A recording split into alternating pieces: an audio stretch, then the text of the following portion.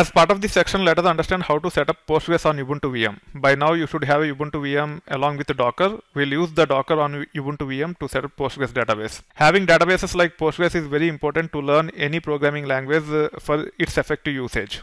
As part of the topics related to this section, we will start with setting up Postgres using Docker. We will see how to access Postgres using Docker CLI.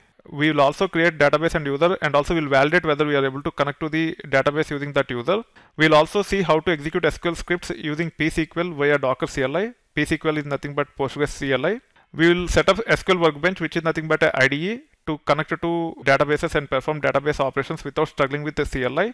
We'll see how to connect SQL Workbench to Postgres as part of this topic. Then we'll see SQL Workbench features, and also we'll try to troubleshoot some of the common issues which we might encounter while connecting to the database from the remote clients. These are the topics which we'll be going to cover. It's a very important section, and you need to make sure that you have database for learning programming languages such as Python, Java, etc. Especially from a very important aspect called as database programming, or even from a web application or mobile application development perspective. You need to have a database, and hence understanding how to set up the database for learning purposes is very important. This will take care of covering that aspect using Postgres as an example.